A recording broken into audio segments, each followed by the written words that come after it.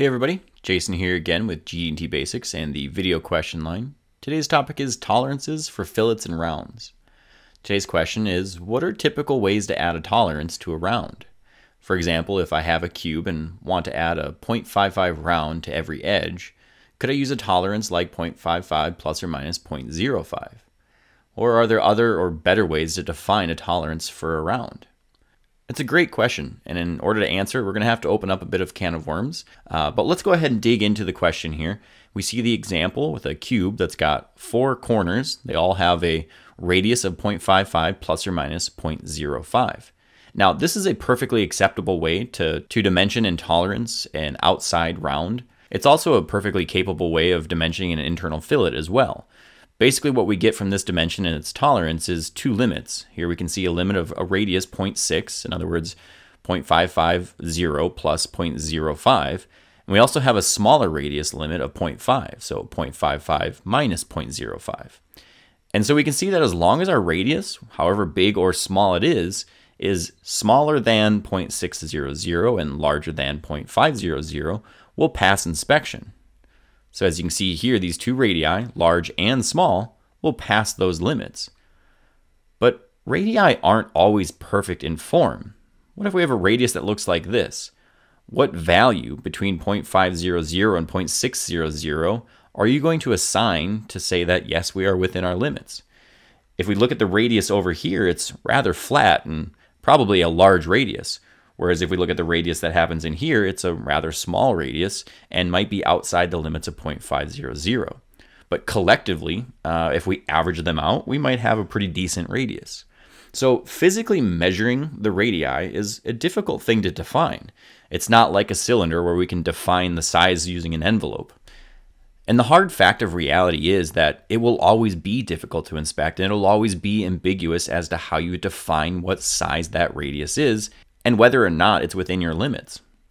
Another thing to consider, even if we do have perfect form like we see here, is the location of this radius.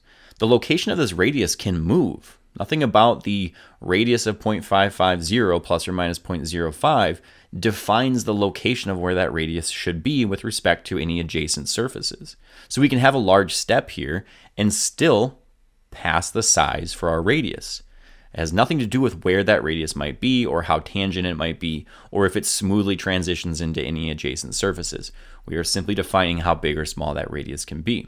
Now, this does open up a large can of worms for a lot of situations, but for 99.9% of the time, these sort of radii and maybe a global tolerance from your title block without having to define the tolerance specifically in the view like we do here is going to be enough to control and make sure that the manufacturing process produced a radius that is going to function for the part, whether that's aesthetic or a functional stress-reducing radius or round or fillet. It's generally going to be a solution that works for almost all industries.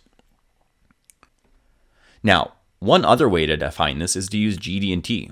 You can apply profile of a surface without datums to this radius. As you would see here, we get a tolerance zone, and the width of that tolerance zone is defined right here. So we can control the form as well. So now no longer are we trying to define how big or small this radius is, as much as we are trying to define and make sure that it's within this zone. So it can look like all sorts of shapes. We just need to make sure it's within that zone. And this profile of a surface call out right here will control the size and form of that feature by using this basic dimension to define the center of this tolerance zone.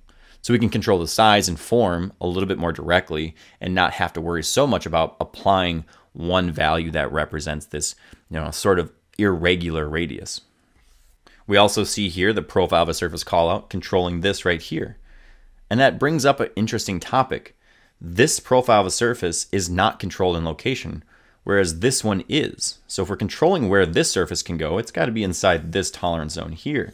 But what's interesting about this feature control frame is there's no datum involved. So that tolerance zone can move and shift and rotate wherever it wants. The only requirement is the elements of that radius have to fit inside that zone. So we can shift it down here. This scenario allows a rather large step in this area.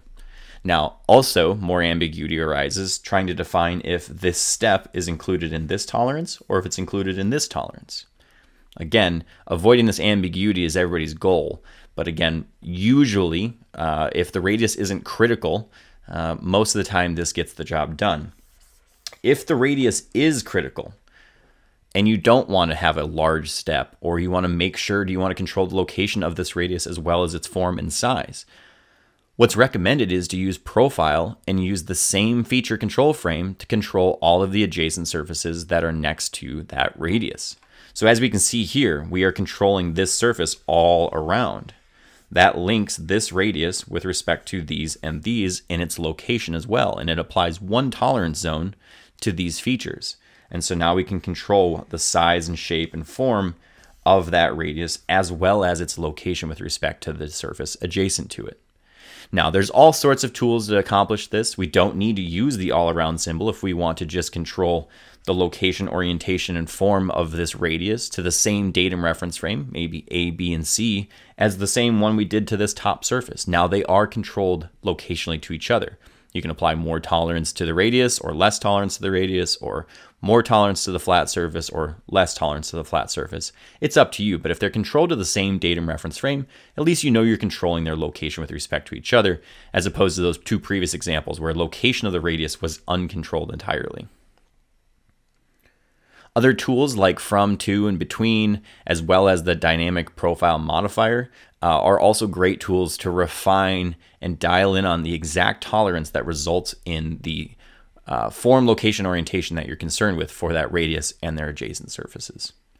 So hopefully that answers your question and doesn't open up too many more questions, but definitely don't hesitate to reach out if you have more questions. Thanks for submitting and have a great day. Our goal is to be your best source for GD&T information online.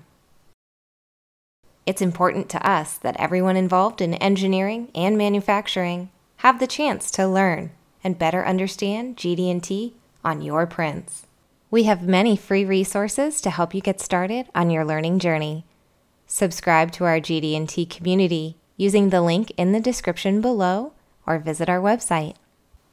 Test your knowledge with our GD&T and print reading quizzes. Download helpful charts and access articles written by our training experts.